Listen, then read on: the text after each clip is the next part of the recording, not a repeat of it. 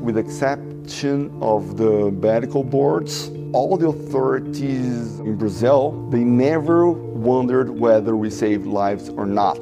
They just wanted to charge me as guilty. Dr. Flavio Cadegiani is one of Brazil's leading scientists, specializing in endocrinology and sports medicine. He has published 25 peer-reviewed papers on COVID-19, including a landmark study showing a dramatic reduction in deaths and hospitalization in patients given Proxalutamide, an affordable off-label treatment. All the real good molecules that are out there, none of them belong to any of these pharma that try to push the vaccines and the expensive drugs as treatments. After the former president of Brazil began citing his research, Dr. Cadegiani became public enemy number one. Demonized as anti-science, he spent months under investigation and was ultimately vindicated by the Brazilian medical boards, which acquitted him unanimously of any wrongdoing in his clinical trials.